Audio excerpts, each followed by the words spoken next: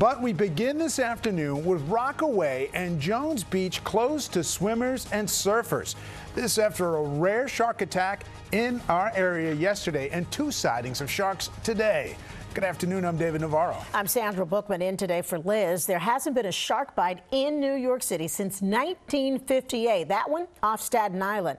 And you can see from this gruesome image, the shark took a serious bout out of that woman's leg. The 65-year-old says she was simply standing in the water last night when she felt a sharp pain. And right now, Newscopter 7 over Jones Beach on Long Island, where another shark sighting was reported today. Both Jones, Rockaway beaches closed to swimmers as the Parks Department works with the NYPD and the FDNY to beef up drone surveillance of the waters to make sure everyone stays safe. Eyewitness News reporter Lauren Glassberg is live this afternoon at Rockaway Beach with more. Lauren?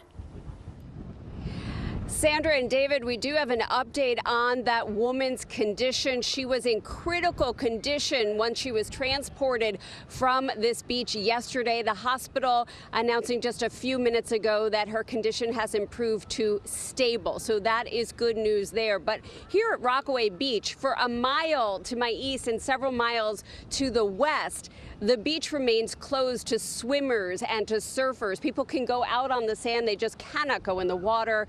And that is perfectly understandable to everyone we spoke with today.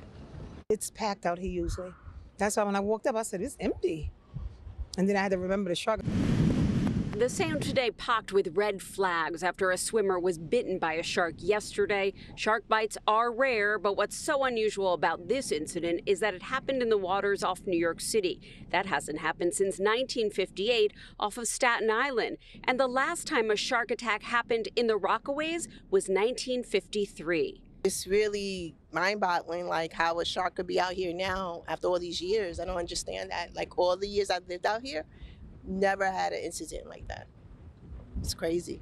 The Rockaways is an urban beach community 11 miles from Brighton Beach, where the victim spent much of her life after immigrating from Ukraine. The 65-year-old now lives in Astoria, but she traveled to the Rockaways for a swim and was bitten in her left thigh just before 6 last night as she was standing in the water.